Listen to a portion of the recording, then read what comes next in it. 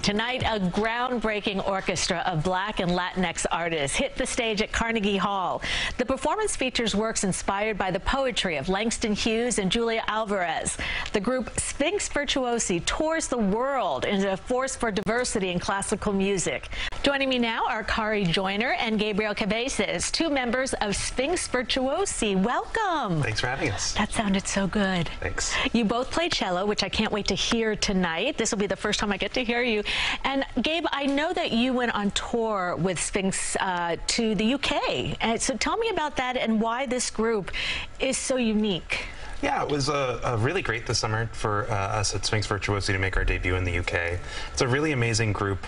We're a conductorless orchestra, a string orchestra, and so we can bring a really interesting energy, I think, to the stage. And it's also a group solely comprised of Black and Latinx string players. And you both are invested. I mean, you started at just 13 years old together, so you're really good friends. You're both amazing musicians, and you have all sorts of projects you're working on. How has Sphinx impacted your careers and sense of family? Yeah, well, I think there's been a lot of because of the networking aspect that Sphinx has, and you meet so many people that are like-minded and are doing the same, striving for the same thing that you are. And so, in a way, there's kind of so many, just in the terms of when you meet other musicians through Sphinx, you realize just how it affects your future career. You know, you end up playing with the same musicians on another engagement, or you might be hired by some of the musicians, you might be hiring some of them. So there's this kind of very interesting symbiotic, but truly kind of family aspect of Sphinx that kind of remains for a lifetime, which is very much similar for the music world, but it's just nice to actually be able to see it with people who really share the same common interests and goals as you do. Yeah.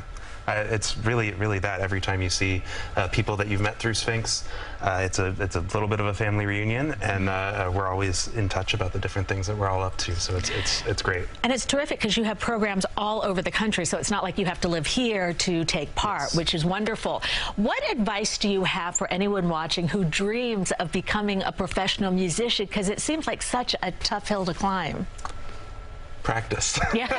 I mean, you just there's no you got to work every day at it, and you know, keep your spirits high and just keep working. Yeah, and I would say just know that there are so many people that you can rely on just for advice, just for mentorship. That's kind of one of the biggest things that I kind of was able to have through Sphinx. You know, it was just so many older colleagues, even not only just the people in my family that went through it, but others that kind of really mentored me, and that kind of same as, as Gabe said, you know, the practicing, the dedication and the commitment to music making, I think is one of the best things I could say to people that are looking to have music in their life as a career. Well, you have a beautiful album that was just released this year, and I love it because I pulled it up immediately on my Spotify, and I've been listening to it nonstop. It's so good. Gabe, tell us about it. Yeah, so this is our first album called Songs for Our Times, and it's released on Deutsche Grammophon this year, which is really exciting for us. And it's a really great record. It has a great selection of pieces by composers from the past and present, all composers of color. And that's what I love, that the focus of not only the musicians, but the pieces you play are from composers of color. Yeah. Well, I'm so excited to see you tonight at Carnegie Hall. Good luck. Thank you. Oh, I'm not supposed to say that, right? No. Okay. Break a leg. Break a leg. I don't know what you're supposed to say.